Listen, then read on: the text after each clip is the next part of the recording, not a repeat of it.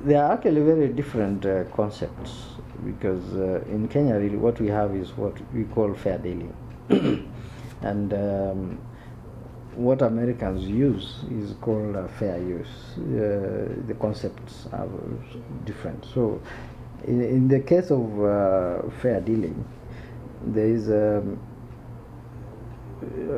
fair dealing first, or fair use, whichever term somebody uses, means that is actually the rights that the public has for the use of a work, because IP, intellectual property, which includes copyright, is a balance. There is the rights that we give for that person for a long time, and in return there are certain rights that they cede to the state or to the public. So this balance in terms of copyright is, we have the rights that belong to the author, and then we have the rights that belong to the public. So the fair dealing is a list of the extent that the public can use works for free. And in a fair dealing framework, the list is limited to the ones that are on the Act. Usually it's Section 26 in our case.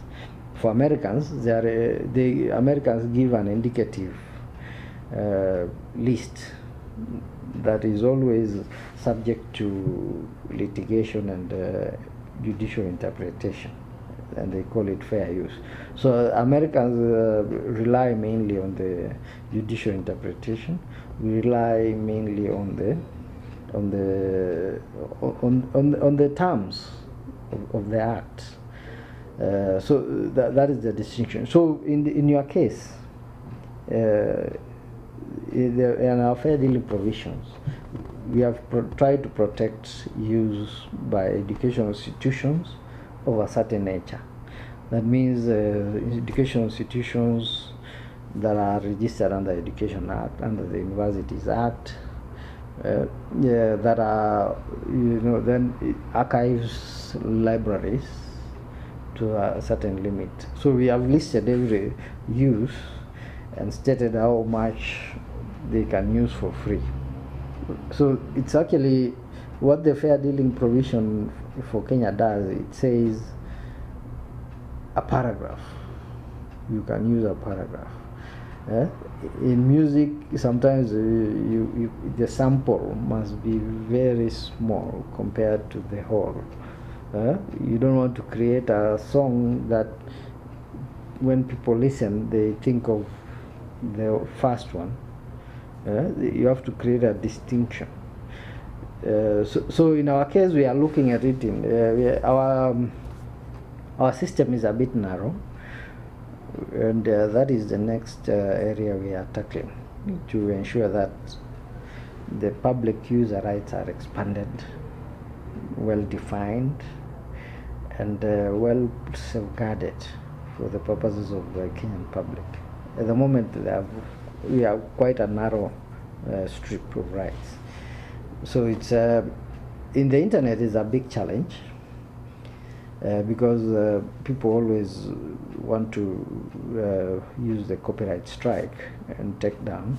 Then you find it on YouTube mainly. So it's you have to be very, very careful as to the amount you use.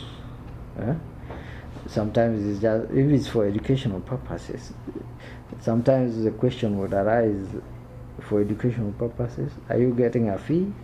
If you are getting a fee, then are you the category that has been mentioned within the law?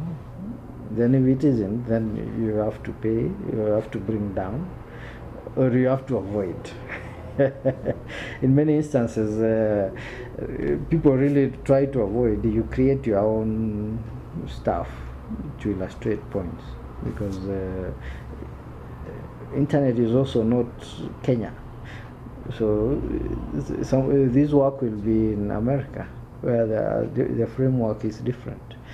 It will be seen in the UK, where the framework is different.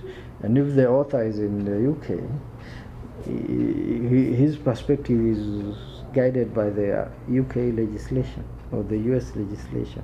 So you have to be very careful on the internet because it's a global platform.